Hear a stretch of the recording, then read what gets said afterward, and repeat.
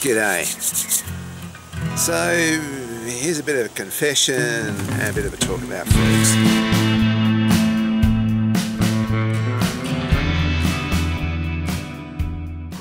When Jan and I were driving down from Shark Bay, Western Australia, heading south, it was a rainy night, or the road was a bit wet, and there were frogs all over the road, just hopping, and luckily there wasn't many cars on the road, but you know, you have to swerve a little bit. And there were these amazing things, so we had to stop and have a draw. And so here's the big confession. That's not what you think. It's not that I flattened any. I was able to swerve around, miss a few, dangerous driving, but luckily nothing was coming the other way. Confession is that wildlife presenters and myself, we don't know everything. And I'm certainly not a frog expert.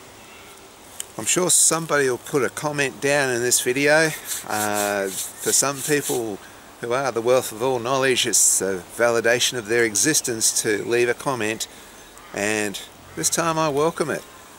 Because I'm not quite sure which frogs I have. There's one I know must be the western spotted frog.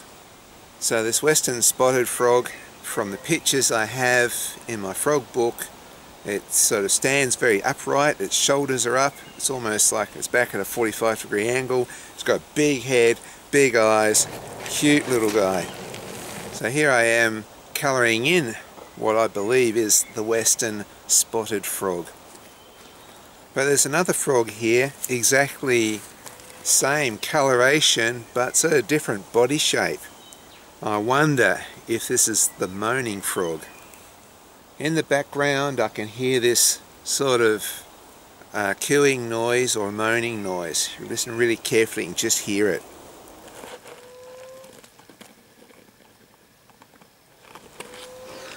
So in my journal I've just taken a couple of notes.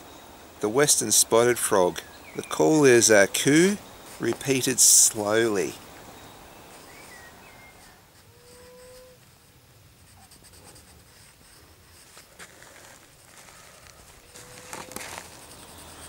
The moaning frog, you can hear a long rising moan repeated slowly.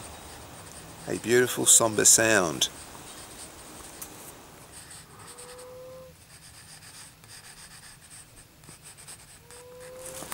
So am I looking at the western spotted frog and hearing the moaning frog, or am I looking at the moaning frog and hearing the western spotted frog, or am I looking at both? I don't know. And so that's my big confession. I just don't know. However, it's been fun drawing these guys when they keep still for me. They sort of lull you into this sense of security of, oh, he's going to keep still for me, and I start sketching him and then he moves away.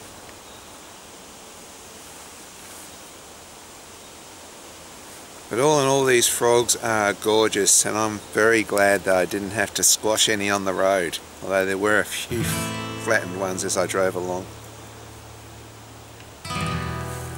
I hope you guys enjoyed this little adventure in art and wildlife, and join me for the next video.